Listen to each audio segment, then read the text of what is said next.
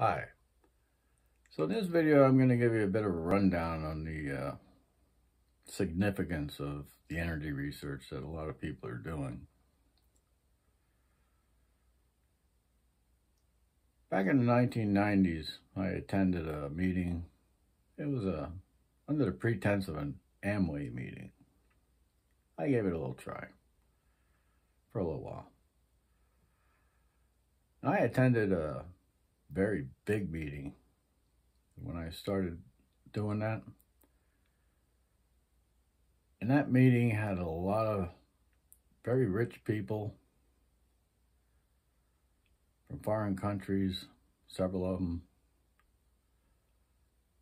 People were from India, possibly quite a few other Arab nations that were there.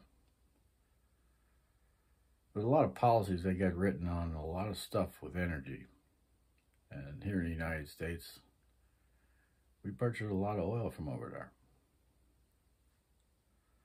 What a lot of people don't know is a lot of these convenience stores, at least they used to be, were owned by churches set up here in the United States for the purpose of writing off their operating expenses and writing a lot of policies. Now here on YouTube, there are some people here that are kind of an energy police for those policies that are written here in the United States.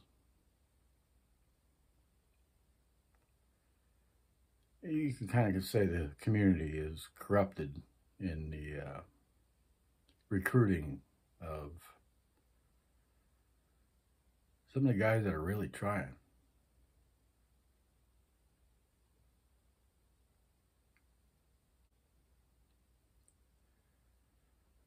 There's a lot of stuff I want to get to, but my life was disrupted for what I've shared so far. So of course I got some concerns with going further, and my life has also been disrupted here.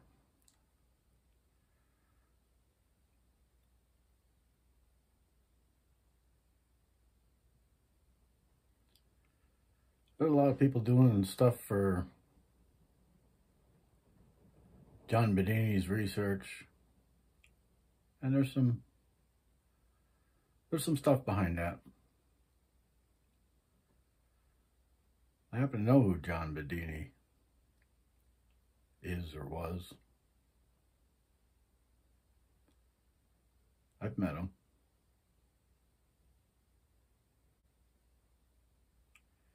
The energy research we do here has a lot of significance.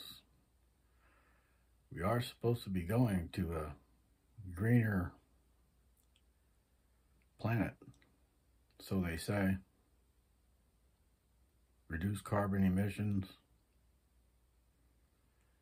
They keep pushing those things back.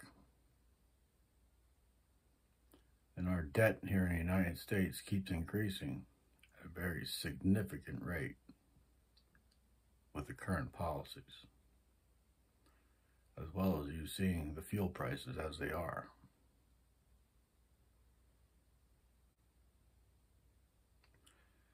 At the moment, things are at a bit of a standstill because of the position I'm in. I need to earn a living somehow. And I've been getting denied the non-discriminatory right to earn a living.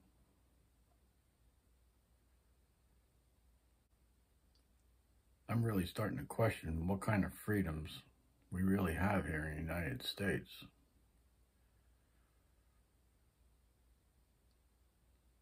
Are we really free, or are we living our daily lives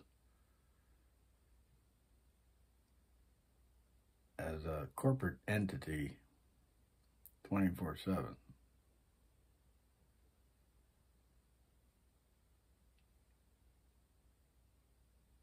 Are you really getting all the fruits of your labor?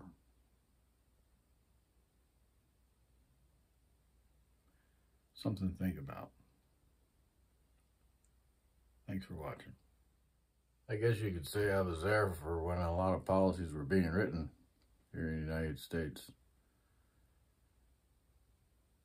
Sometimes they don't tell you if you were drafted for some ad campaign that maybe they never had any intention of ever paying you for, or you reach the end of the service of the ad campaign and maybe you're not falling in line with how they wanted the ad campaign to proceed, but yet they don't tell you how they want the ad campaign to proceed.